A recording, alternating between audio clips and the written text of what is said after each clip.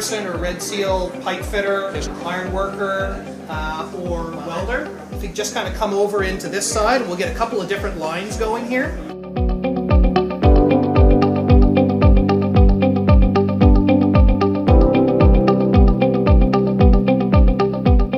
Yeah, we're looking for welders, iron workers, and pipe fitters, really just building a pool of candidates that we'll need to start calling on in the fall. Hi, my name's Ross Higgins. I'm a journeyman Red Seal welder in Halifax, Nova Scotia. I spent the last 4 years working in Alberta. And since the price went down, I've been laid off, I'm sure like a lot of people here, but we're here today to see what the whole hoopla is about. Hopefully there are some good jobs available for us in the next coming years. So good luck to everybody. Awesome. My name's Colton West. I'm from Hammonds Plains, Nova Scotia. I'm a first year fitter / welder apprentice.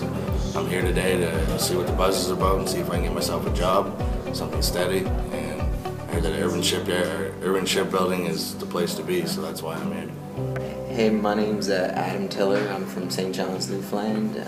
I'm a third year apprentice welder, well, I do just as much fabricating as welding, but I'm here today for a career opportunity, and it seems to be a big job and it's exciting.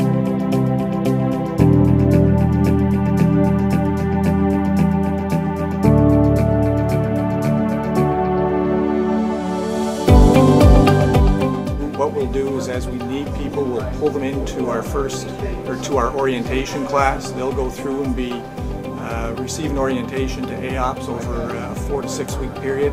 Then they'll come to the shipyard and begin work.